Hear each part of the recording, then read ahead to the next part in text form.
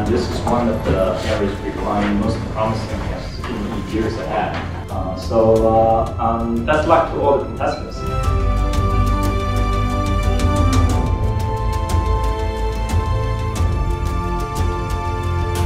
Our first presenter will be Steve Levershak from Asia's Technologies.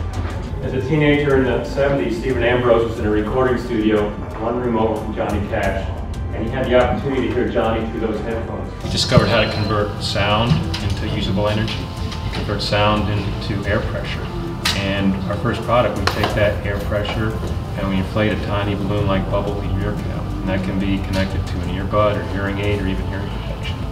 And what we're able to do with that is kind of eliminate the risk of hearing loss that comes with traditional earbuds, and also sounds a lot better.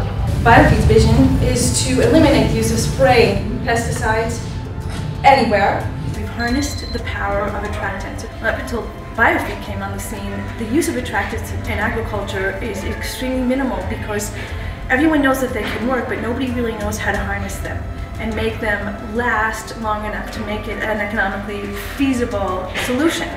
And this is exactly what Nimrod and his team did. My name is Farah Brunosh and I'm the founder of Electric Field.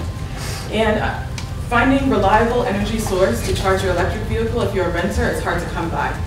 The sale of electric vehicles are not keeping up with infrastructure. So I decided to build something that couples with infrastructure.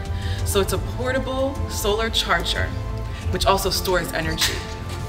So feedback solutions are for the 500 million people in the US and 5 billion people around the world who participate in one or more of these activities. We are an automated coaching company. We are building apps that will take emotion, will video emotion, and then turn it into actionable instruction. We have our first product out there which will video the golf swing, and it's all voice activated, so it doesn't give you the instruction yet. We learned a lot getting that product out, and now we're just excited to be able to continue to grow the company, and a competition like this will help us do it. Hi, I'm Darren Feely. I'm the CEO of GeoPay. We're a mobile commerce company located here in the DC market.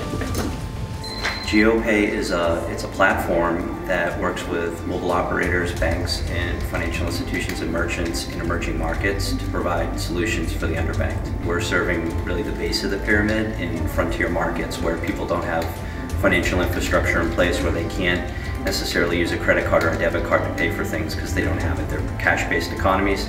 So we've developed a platform where people can load up cash and do things in the digital space. Hi everyone, my name is Scott Bauer and I developed OnU, a magnetic mobile accessory. I'd like to start by telling you why.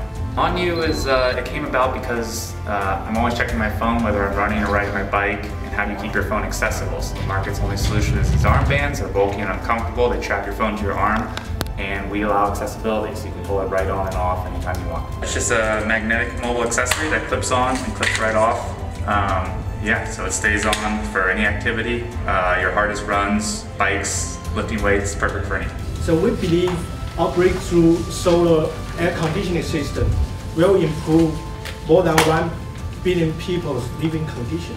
Yeah, I'm Mike Lee. I'm CEO and founder of Solar Engineering Solution. Solar thermal air conditioning can save up to 95% of the energy uses for the cooling, space heating, and hot water. So we came up with a really simple idea.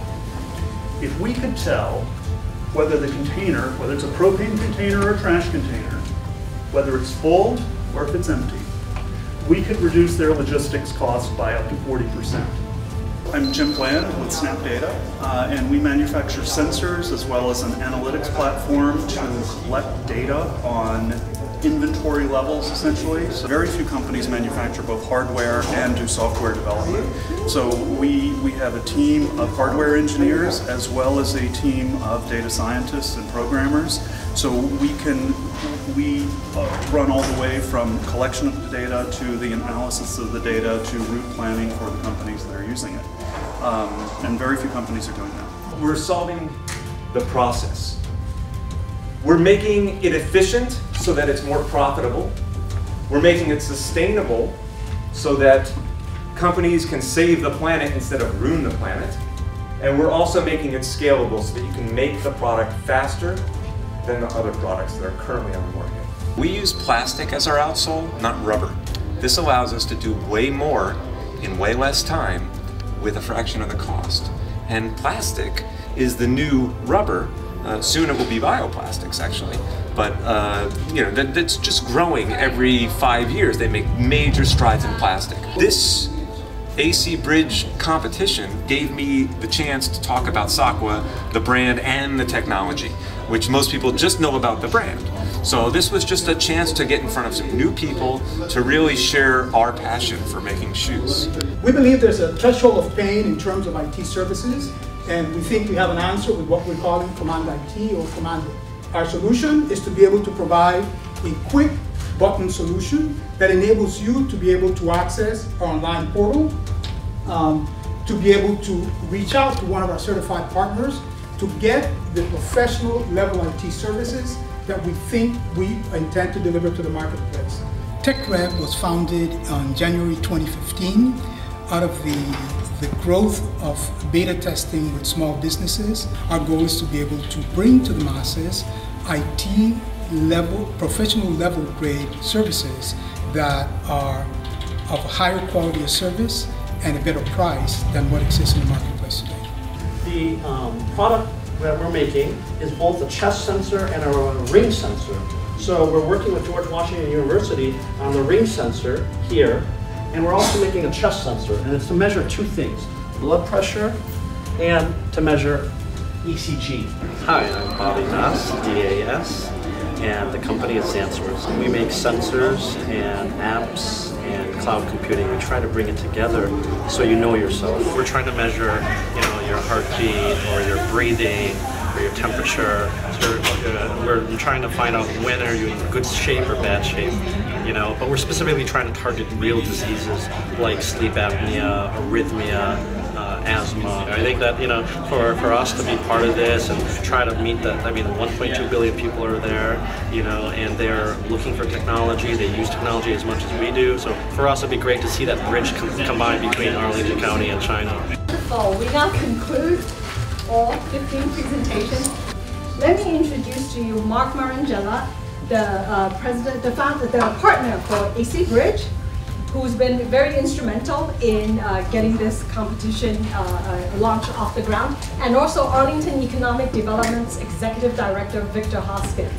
So Victor, if you want to say anything? I just want to take a moment and just thank Dao Ventures, ABC Bridge, and Dongsheng for allowing us to be part of this process. I thought it was fantastic. The companies were amazing. You're all winners, seriously. I would invest in every one of your companies. Seriously. And I think that is a testimony to how well this competition was run, and I really do appreciate that. The third prize winner is Darren Feely of GeoPay. The second prize winner is Asia's Technology, Steve Leverton.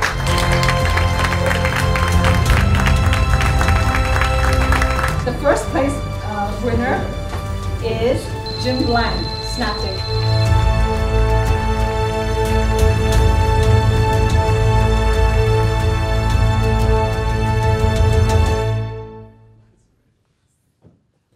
Congratulations. Thank you. What does this mean for your company? It's a great opportunity for us to go overseas and showcase our product and our platform in China.